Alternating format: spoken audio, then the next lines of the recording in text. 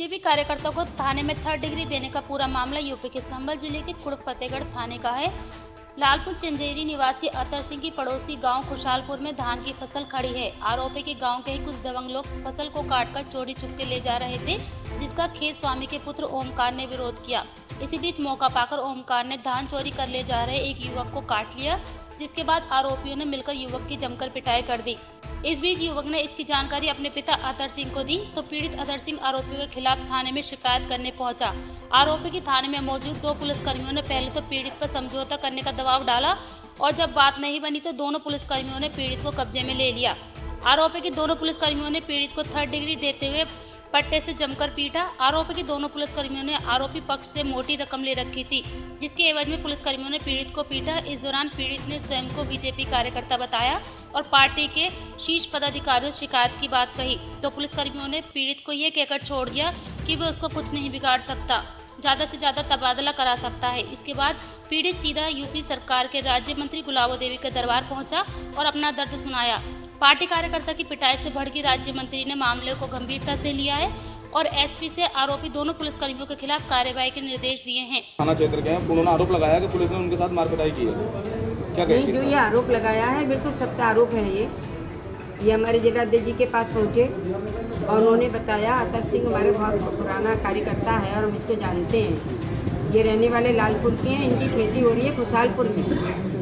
वहाँ पर इनके खेत में धान निकले हुए पड़े थे। इनका बच्चा जो है सामने खड़ा है, ये घर पे खाना खाने आया, खाना खा के गया तो वो लोग धान भर रहे थे। इसने आवाज़ लगाई तो वो भरे हुए धान वहीं छोड़ दिया और इसके लिए उन्होंने दौड़ा दिया। दौड़ा के इसको भी मारा और इसके बुआ को भी घर में घुस के मारा, उसका पैर टूट गया, जिसको समर रेफर कर दिया गया है। ये उन चोरों ने मारा। 20 नंबर मतलब उन्होंने 100 नंबर की गाड़ी के लिए फ़ोन किया। 100 नंबर की गाड़ी आई, बजाय इनकी मदद करने के अतर सिंह के पिताजी रास्ते में मिल गए। इस लड़के के पिताजी इनको मारा। इन्होंने कहा मुझे क्यों मारा, मेरे धान भरे, मेरे बेटे ने जो है मतलब सूचना दी है।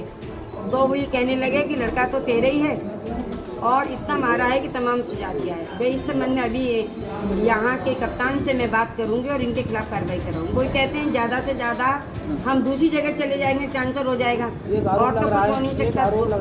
रात को भी मारा और सुबह को भी मारा, तमाम देख लिया, तमाम नीला कर दिया है और 151 में चालान करा दी। तब देखिए तो बजाय उन चोरों के पकड़ने के मतलब इसके पिताजी को पकड़ लिया जो वहाँ उपस्थित भी नहीं थे, मुद्दई के लिए पकड़ा है। ये बहुत गलत बात है, इससे ज़्यादा गलत बात है। मंत्री जी के कुछ लोग आए हैं जिन्होंने शिकायत की है पुलिस थाने में उनके साथ पिटाई की है और बदतमीजी की है, उनके यहाँ चोरी हुई और उन्हीं को मारा पीटा है। इसमें क्या कहेंगे आप? मेरे संज्ञान में आया है कि जो अतर सिंह के जो पुलिस ने पीटा है ये पुलिस की बहुत बदतमीजी है। उन्होंने कहा कि मैं भाजपा का कार्यकर्ता हूँ, वो लालपुर में रहते हैं, उनके बेटे के धान चुराए जा रहे थे तो उन्होंने फ़ोन किया, प्रधान जी हैं वहाँ के लालपुर के, उन्होंने पुलिस को फ़ोन किया। रास्ते में 100 नंबर मिली, अतर सिंह जी के लिए 100 नंबर बैठाल के ले आई तो अतर सिंह से दबाव बना रहे कि तुम फैसला करो। अतर सिंह ने मना किया कि मैं फैसला क्यों करूं, मेरी बहन के पैर टूटा है, मेरे लड़के के चोटें मारी है, मैं फैसला नहीं कर रहा। उन दूसरे पक्ष को बुलाओ। तो जबकि अतर सिंह का कोई लेना देना नहीं, अतर सिंह लालपुर में थे और लालपुर में वहाँ से ला के पुलिस में रात को भी मारा है और सुबह को भी मारा है। उनके हाथों पर निशान, शरीर पर पूरे निशान है, नीला साए पड़े हुए हैं। तो मेरे को संज्ञान में आया, माननीय मंत्री जी के पास आया हूँ और माननीय मंत्री जी से कह रहा हूँ कि अभी एसपी को फ़ोन करें और इस ऐसे जो पुलिस वाले हैं उनको तुरंत बर्खास्त किया जाए।